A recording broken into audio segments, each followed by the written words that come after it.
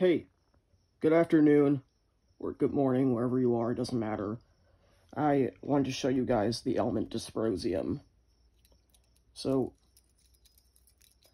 you can see it's a very shiny metal that takes these really weird, broccoli-like shapes. Like, maybe it looks more like a tree, but that's because when it's purified past 99%, it just hardens like this from its molten state and branches out into these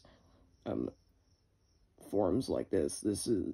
This form that you're looking at is the dendritic type, and this is the regular lump dysprosium. Like, these are cubes of dysprosium weighing 8 grams each, and they sound like a metal.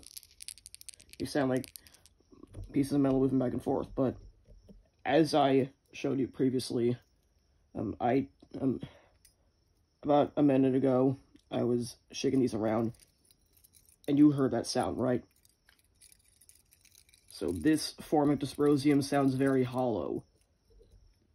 I don't know, like, maybe that, I don't know why that is. It relates to how holmium makes the same sound.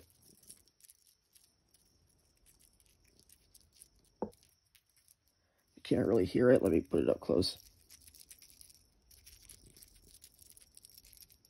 Yeah, you can kind of hear it. But dysprosium has a more noticeably hollow sound. And what's special about this metal is that it's just hard to get at. That's how it got its name. So dysprosium got its name from the Greek word dysprositos, which means hard to get at. And it's just beautiful. And I just wanted to mention that I made a video about dysprosium 5 months ago, but I didn't dive too much into it, and I'm here to explain more about it, which I just did. And this is also a very soft metal. You can bend one of these strands pretty easily.